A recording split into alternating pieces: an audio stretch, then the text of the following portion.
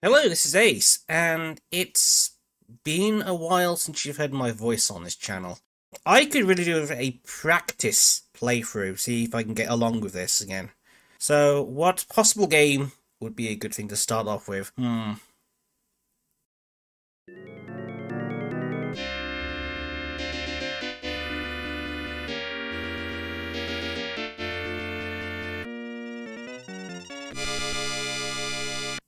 You know what? I can't see this possibly going wrong. No.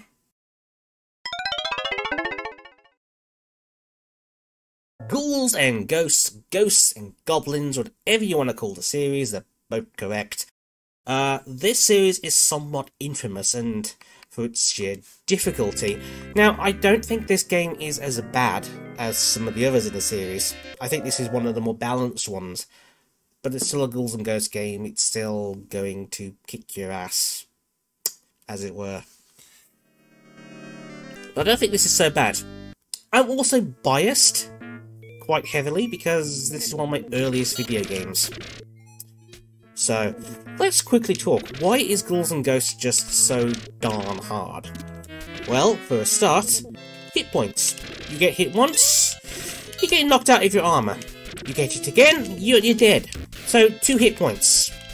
That's not a lot to go with. Which would be all fine and dandy if Arthur could actually move normally. But this is one of those games with what I like to call Castlevania jump physics. So you jump, you're locked in, you can't turn around. Well, okay, you can turn around, but you can't change your jump. You're going. Secondly, the game is highly randomized. Enemies will appear just wherever the heck they like. Well, certain enemies will always show up in certain locations, but you're seeing the skeleton murderers popped up all over the place, that's what they're called, and they all appear just wherever the heck they like, including places which is really not very helpful at all. So, that's kind of why Ghouls N Ghosts gets to be so darn difficult. Arthur has a few tricks up his sleeve. Obviously, he can pick up various weapons, some of which you just want to avoid like the plague, such as the sword, the axe, and the fireball, which is very niche in its power. So, honestly, you probably just want to go for the other staples, such as the current lance, the discus, or the best weapon in the game, the dagger, all which just sort of shoot straight forward, and that's kind of what you need in this game, let's be honest.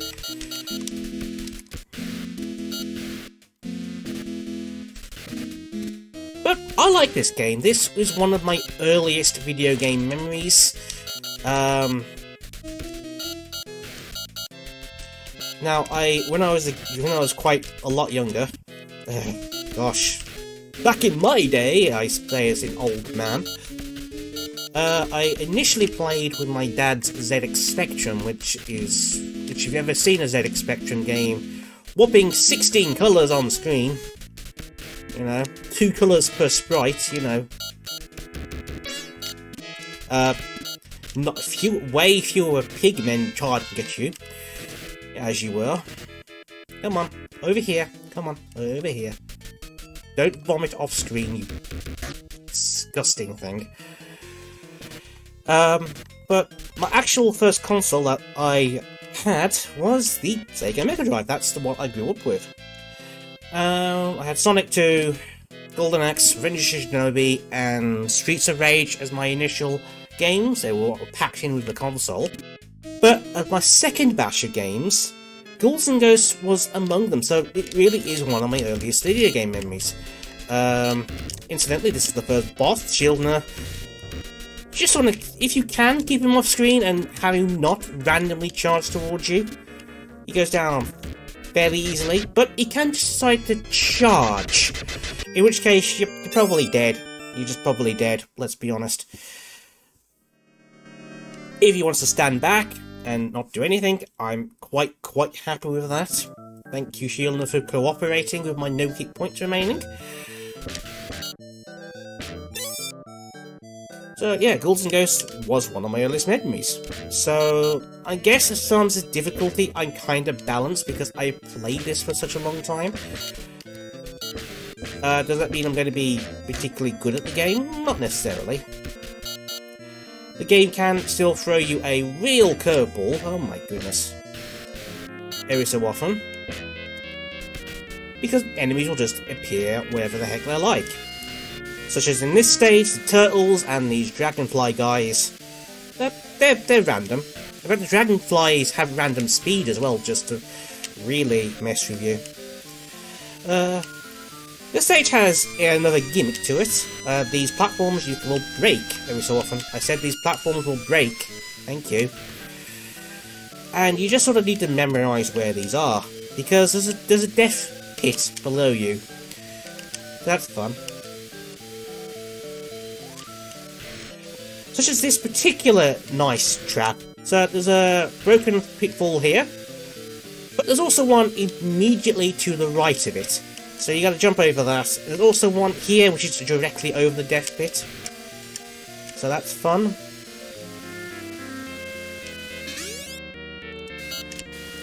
Grab the golden armour. As you probably noticed, the golden armour does not protect you more than the silver armour. It is solely there for the magic attack. So, joy. And here's the most annoying enemy in any video game ever. They can... Red armour. I'm going to try and kill him, and fail. But I've hopefully passed... Oh! I have not passed a checkpoint! Huh! I was like a screen away from a checkpoint, apparently. Ain't that fun? I am playing this on the harder difficulty, which is closer to the arcade game than the easier difficulty. Not perfect, not a one-to-one. You still get checkpoints at bosses, which I think single-handedly elevates this game play-wise over the arcade game. Obviously the arcade game is way, way prettier than this version could ever hope to be. But every time I see an enemy with a pot, I get scared it's going to drop a really bad weapon. But I really don't want the fireball, axe, or sword. They really, really gimp your attack power. In fact, the game can even softlock you later in the game if you pick up the sword and go to the 4th boss. This is nothing new to the series because the Nintendo game has bosses that are straight up immune to certain weapons. So that's fun.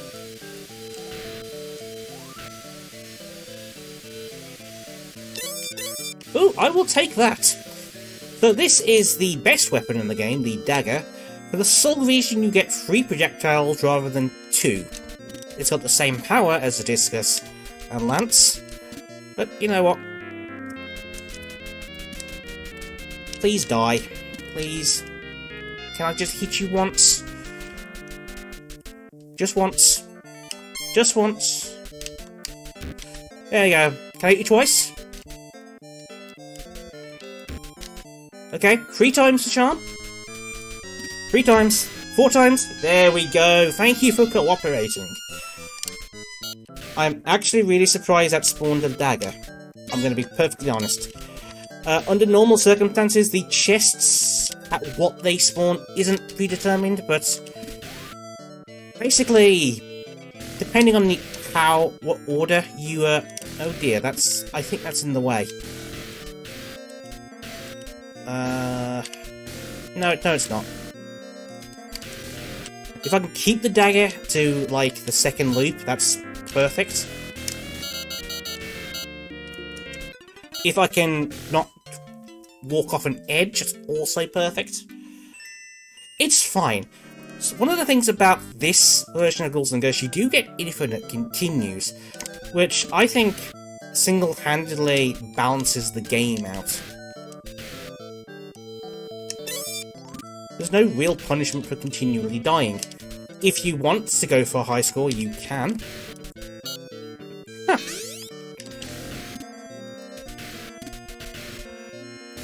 This run is doing all sorts. Oh my goodness, that's. Of course, sometimes the weapon can spawn in such a location you really do not want to go after it. Can I jump up here? No. In which case, you don't want to pick it up, so the best thing to do is just to jump off and kill yourself. That is a legitimate strategy in Ghouls N Ghosts, to not pick up a absolute garbage fire of a weapon.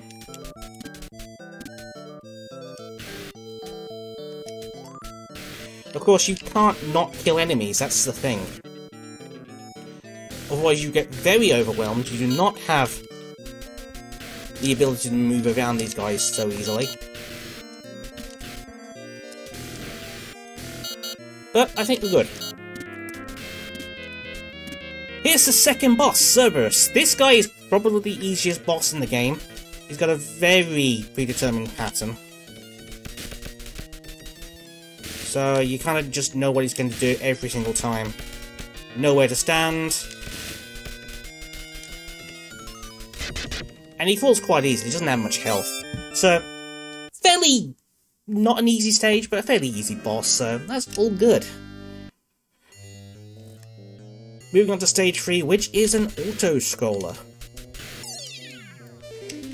There are a lot of enemies here, and you will see a lot of weapon drops, which I need to avoid like the plague. Normally, you will pick up the dagger around stage 3, but I got it early, so that's good. I just need to avoid all these freaking enemies and their weapon drops.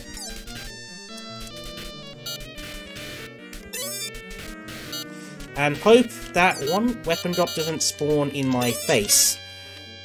Like there, for instance. That's perilously close. But if I can get past this segment, we're good. Okay, so this bit's not too hard. Just blow down these fellas, and that's good. Now, I like this game. As I said, it's one of my earliest video games, so I'm probably biased and nostalgic for it, and just stood there like a lemon. But I like it. I have no reason to like this game, and it might just be pure nostalgia, carrying it for me. You know, there are no objective reasons to like this game. It does quite a few weird design decisions that don't really make sense outside of an arcade game. Because that's all this game is, it's an arcade port. Which is something the Sega Megadrive was quite well known for on its release. That was its big draw. You got to play all these arcade games at home. I got to jump into that projectile because I couldn't do much about that. I jumped at the wrong time, I fell, I ran into the projectile. Again, Castlevania jump physics. In fact, I'd kind of describe this game as a combination of Castlevania and Mega Man. You know, that's what it feels like to me. Being able to shoot up and down in this game is way more handy than in the other Ghouls N Ghosts games. In fact, I think this is the only Ghouls N Ghosts game you can do this, because why would I keep that ability? It's so good. But, this game has a lot of baffling design decisions. For example, as everyone knows about Ghouls N Ghosts, you have to play through the game twice to get to the final boss.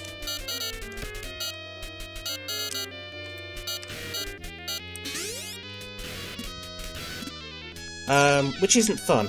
Which is, just irritating. There is a second loop. The second loop isn't that much different to the first loop. I really wish the second loop had more differences. It's just a few enemies shoot faster, and with a couple of changed locations. It's really a really minor thing. It's not like, say, in Gradius, where the second loop is significantly harder than the first. But at the very least, you do get to use a different weapon on the second loop, which does change it up just enough, in my opinion, to warrant recording, as well as just wanting to... I meant to jump straight up there, I didn't. Rip the golden armor. So, and honestly, the only reason to have a second loop like that is just to prolong the game time and prolong how much quarters people have to spend in an arcade.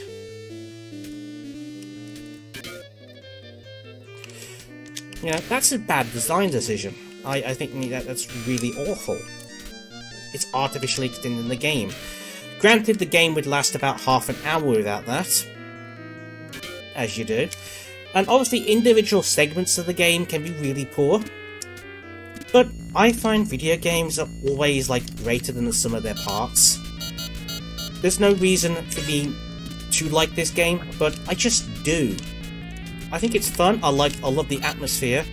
The stage design is actually pretty good and interesting. I stood there in front of the boss and got killed. That guy is Gasso, by the way. He doesn't have much health, but he can be a real pain if he doesn't cooperate. And he can just decide to do a beeline for you sometimes. I don't like that. Not much I could have done about that. I could have possibly stood a bit further to the left, but alas, he made a beeline for me. I was dead. You know, there's little things like that. But I still love this game. Now, that might just be purely nostalgia talking. I'm not sure it is. If it was just nostalgia, I wouldn't still play this game to this day. There are other games out there I could be playing instead of this. But I just kind of love this game.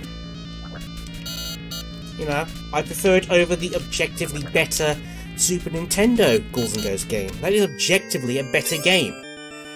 I prefer this one. Games are greater than the sum of their parts. There's no reason for you to like a game, but if you like it, more power to you. So much of the online discourse and critique on video games is sort of a... doesn't seem to just allow for a game being fun. At the end of the day, fun is subjective. It is just purely subjective. There is nothing you can sort of quantify. You either like a game or you don't like a game. That's it. I like this game. In fact, I'd say go as far as to say I love this game. And that's why I thought it'd be a good thing to just do as a practice Let's Play. Because that's why I'm playing through this. I've already done a playthrough on my channel many moons ago. Gosh, I feel old. Come down here, please. Snake thing. I want to throw daggers at your face. Mouth thing. You know, I enjoy this game for its atmosphere. I enjoy the stage design. The bosses are kind of neat. You know, there's lots of reasons for me to like this. Let's see. Do I have to commit suicide? Nope. I really want to keep a hold of the daggers. If at all possible, it'll make Stage 5 so much easier. And I could go into all the minor mechanics of this game, which, yeah, they do exist. There are definitely some techniques to this game. Chess. Typically, you have to cross certain invisible boundaries to spawn a chest. I could not dunk underneath that. So, if you see me going back to somewhere, that's just to spawn a chest. There you go. That little sequence spawned a chest. Unfortunately, the guy below me shot me.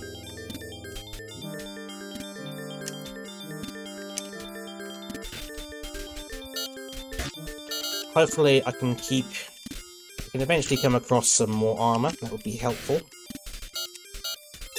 Nope, that's a weapon. That's not what I want.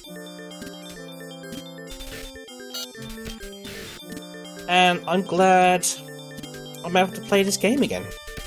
So, this past couple of years have been particularly rough for me. You guys should possibly be aware by now, I've mentioned it enough times. I've had ongoing wrist issues.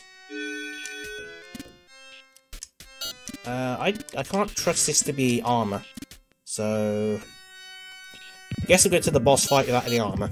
It's fine. This version of the game has checkpoints prior to bosses, which I think single-handedly elevates the game, play-wise. Best choice they could have made on this version. Before I go any further, let's explain the strategy for this boss, which I only recently became aware you could do, which is to just sit at the side of the boss and fire from there. Now, the middle one you still need to take out. Obviously how the developers intended you to take out all the hearts. But the left two and the right two hearts you can take out by sitting at the side, leaving just the middle heart to take out, and that makes this boss so much easier to deal with. So, anyway, I have had ongoing wrist and health issues. It's been almost impossible for me to play, say, video games for a while. To give you a rough idea of what I'm dealing with, so I'll throw some numbers at your face, like I'm throwing daggers at this guy's face. Hopefully. If he cooperates and wants to take daggers to the face. Here, pal, take daggers to the face. No, you're not being a pal. You're not being a pal. You're being a annoying little brat. So, my left hand and wrist is about 20% weaker than should be average for someone my age. So, that's the thing. I'm also right-handed, for a start. And the thing about your dominant hand should normally be about 15 to 20% stronger than your non-dominant hand. That's just how biology works. Because obviously you spend most of your time using that hand, it should be stronger. My right hand is 25% weaker than my left. Which, given my left hand is already significantly weaker than it should be, well, you see the problem. I have very little stamina there. I have very little strength there. I am in a lot of pain a lot of the time. Which just makes me feel even weaker. Certain control configurations I just can't use. I have found smaller controllers almost impossible to keep a hold of. I'm currently using an Xbox One controller. I've got to use fairly nice chunky controllers, so even, say, the Switch Joy-Con controller is, I think, too small for me to comfortably hold. I also have to find ways around certain things, so as an example here, Ghouls N Ghosts. There's a lot of firing. That's a lot of button presses. That's, you know, a lot of button presses. Which becomes quickly tiring after a full session. So, one way around that, I'm using rapid fire. That's just it. I need to use rapid fire for games like this. Certain games, I've been using button macros. So, to explain what a button macro is, you input a long sequence, or a sequence of inputs into one button press. Which is, it's going better this time. Okay, we took a hit from the guy because he decided to dive in my face, so this is going to go a bit harder. And also games like Mega Man, which you have to hold down a button input for a long time in order to do charge shots. That also gets tiring.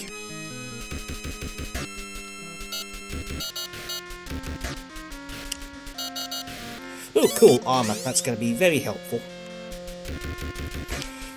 I should hopefully get to the checkpoint, because the checkpoint is just around the corner. So that's how I've been playing games. At least retro games. I don't know what I could do as far as consoles go. Certain games will just have to be inaccessible. I have been doing physiotherapy in order to try and strengthen myself again.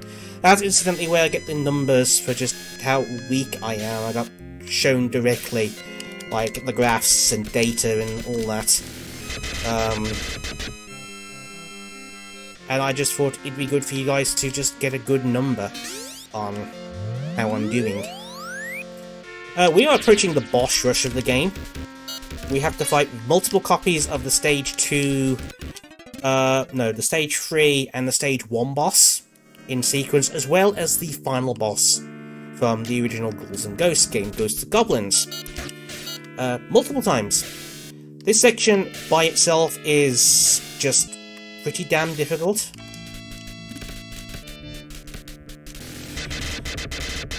I think the hardest segment is just that room above with the 2 shielders. If you can take down one super quick, which doesn't look possible because he went out of my reach. Take down one, the second one should be a lot easier because you've got enough room to maneuver. If I can keep the golden magic here. I should. Okay, that didn't quite work as well. Oh no. Again, try and take out one of these guys, then you can... It's a lot easier to take out the other guy. And finally, we've got a load of gas ores. There's about 3 of them in sequence. They've got less health than the original. But you've got to take out 3 of them, and if you can sort of do so... Whoa! Okay, chasing, chasing, chasing. Go up. Thank you. Whew. So, let's see if I can get some armor back. Nope. There's one more boss in the sequence. So if I can get armor here and take down this last shielder, who is... Whoa! Okay. Okay, we're good. If I can get... Okay, we've hit a checkpoint. This is now the last boss of the stage. Beelzebub, who is just the hardest thing in the game. By a long shot. This guy can have absolutely random movements, completely screw you over. If he decides to do a beeline for you, which is funny because he's made out of flies. Laugh, please. There's not a fat lot you can do about it. He can just sort of corner you. We'll see what happens. If he's... Okay, lifted. He can decide, on a whim, to keep going, and there's nothing you can do about it. Oh, I went way too early there. Please die. Please die. Please die. He's dead. Oh, dear. That's probably the hardest thing in the game. You can get stuck really hard there.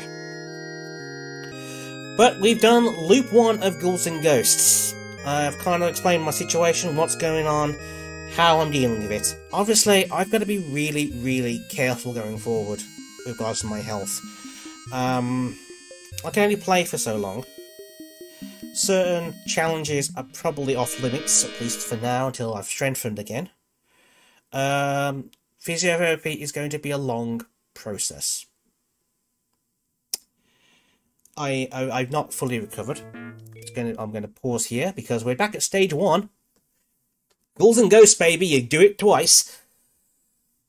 And that's just sort of how I'm going. Obviously, I've been able to work on programming again. Again, I've got to be careful because typing can really trigger pain if I do it for too long. I've been drawing a lot. That's helped strengthen things. I'm seeing how I go. I'm going to see how I get along with the physiotherapy, and I'd like to do some playthroughs again. I've got to pick and choose my projects. I had intended at the start of this year to go into scripted content on YouTube, but the current world situation kind of threw a wrench to that. I do not get that much time to record by myself. I'm lucky to get even an hour sometimes because everyone is in the house. It's never quiet. But we'll see how I get along. This was part 1 of Ghouls N Ghosts. There is a second run. As I said before, there isn't that many differences between run 1 and run 2, other than the fact there's a final boss now. However, during the second run, I will have to pick up the ultimate weapon of the game, and that does change the game up quite a bit. At least I think it does. I think it offers just enough of a change to make the second run viable and worth it. Anyway, this is Ace. I hope you enjoyed just hearing from me again. It's been quite some time. And I'll catch you later.